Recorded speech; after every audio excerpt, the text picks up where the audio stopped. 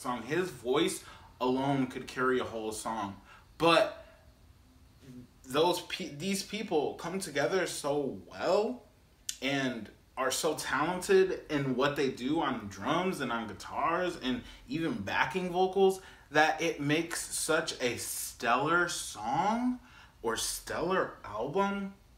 And I think that's why this group of people works together so well.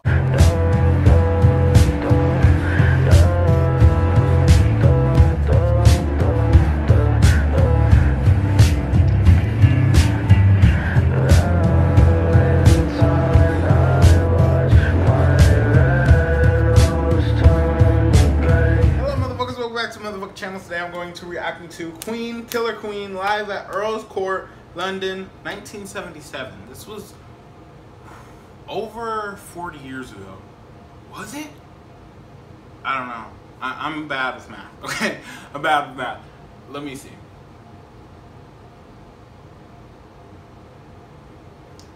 Okay, maybe not over. Well, it probably is. I think it's like 42 years. What? Jesus. Wow. Okay. Well, I'm absolutely ready. I think it's important for me because a lot of people told me that Killer Queen was Queen's like breakout. Like that was when people really started to pay attention to them, because this is only their second album, and you got to remember this was the late 70s, so music nowadays can get picked up faster, and that's because of social media and stuff. They were a band from the UK and they did it genuinely, you know? So it's no surprise that usually artists back in the day, their second album or third albums, even fourth albums, would be when they really started to pick up in the public's eye. So I can see why too, because I need to see this intense, like, oh, I love this song so much. Like, it's crazy. It's honestly so crazy. Well, no, this isn't on their second album. I keep like confusing myself, because even when I reacted to this, I said it was on their second album. This is on their third album. I am excited, like very excited to. I just can't believe that I'm this far into their career. 3 albums is a lot of albums, okay? Artists nowadays don't even make it past 2 albums, which is fucking crazy. Let's keep going on, or keep going. Let's get into this. I'm absolutely ready. I really want to see this song live and see how they did it. I don't know. I can't explain. I really can't explain. I just really want to see it live. Let's get into this. Before I start, please like, subscribe. Let's go. Okay, I already like the setup of this stage. Let me turn it up. Medley, we are just going to bring back some memories for you. It begins thus. Brings back memories, so I don't know exactly when this song was actually released. Probably like early 70s. Look at his soul, you can see it when he sings.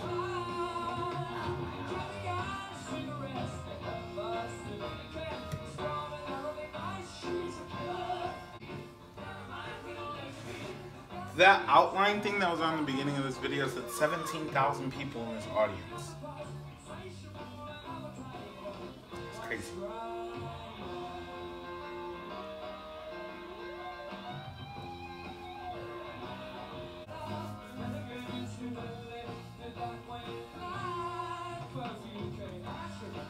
I needed to see it, and seeing it is just so crazy. Like, I can't. I like have the chills right now.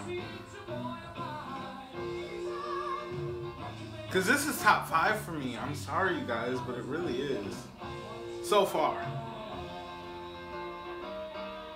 I will say that, because I know there's tons more songs to come.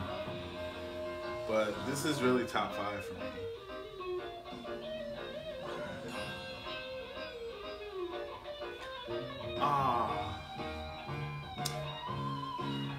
if there is one thing I would change about this song, oh my god.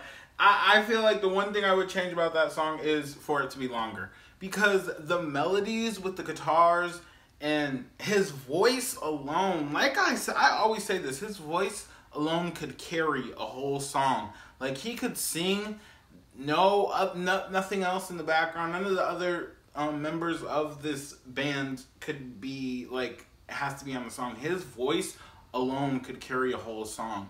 But these people come together so well and are so talented in what they do on drums and on guitars and even backing vocals that it makes such a stellar song or stellar album. And I think that's why this group of people works together so well. I honestly, like, I haven't seen one bad song, and this is me coming from a person that doesn't necessarily like rock music or I mean, yeah, like, how else would you paint these men out to be? I feel like they're rock stars, honestly. Like, you could say they're pop artists. Yeah, I mean, they do have a few pop songs, but, like, I thought of them as rock stars. So this is coming from a person that really isn't really into rock music. These people shake my soul to the motherfucking core. And I probably know if I, like, actually took my time and got in more rock music, I'd probably like it. And that's thanks to them. Honestly, let's be fucking honest. This is a fucking great performance. I love the way that they embodied the song live. Like, they do it so fucking perfectly. I'm sorry, I'm just shook. I'm really just shook. But I guess that's it, you guys. Make sure you like and subscribe. And I guess that's it. Bye, motherfuckers.